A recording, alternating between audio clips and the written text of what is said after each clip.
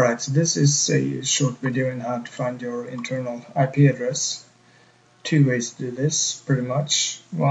This is the first one, so you go down on the start menu here and type in CMD down on the left hand side there and hit enter.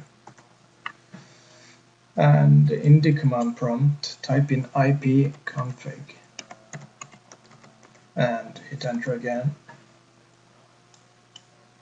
And we're looking for IP4. So my IP4 address, which is here. Yeah, so this is my internal IP address. So this is one way of doing it. The other one is you go down and click on the connection, your internet connection sign down here.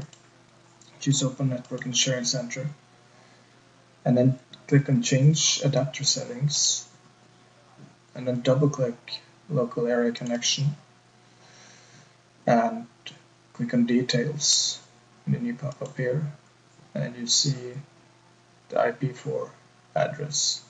Same thing again, same address as this one right here.